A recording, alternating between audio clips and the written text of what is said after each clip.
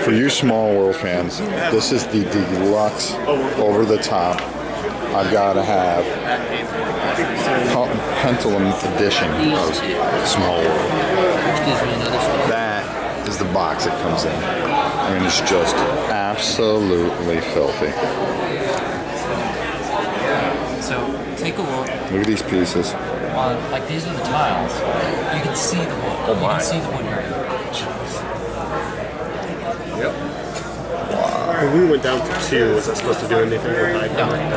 Comes with every single line. Yeah. Just take a look. I think it might be.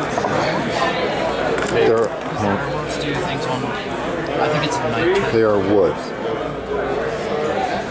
So no little cardboard. They're actually wood. That is just ridiculous. Everything's felt.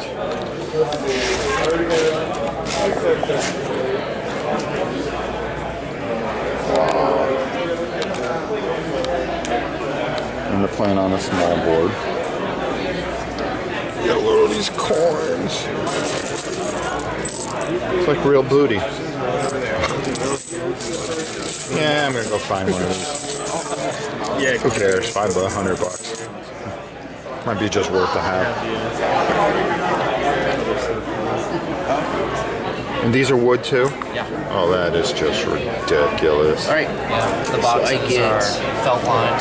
1, 2, 3, 4, 5, Wow. 6. Plus That's just 2 for that. 8 superb. plus I don't know. So that's 8.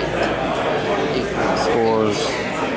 The only thing that even resembles cardboard is this. 2.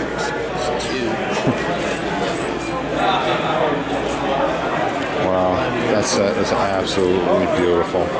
So there you go, Small World Deluxe Super Jacked Up on Steroids Edition. Nice. And it's Tom Vassal's copy, I believe. Let's take a look. So you get. This is owned by the Dice Tower Con. Well, there you go. So this is Tom's edition, so you know he's playing it. Fun game, really fun game, but wow.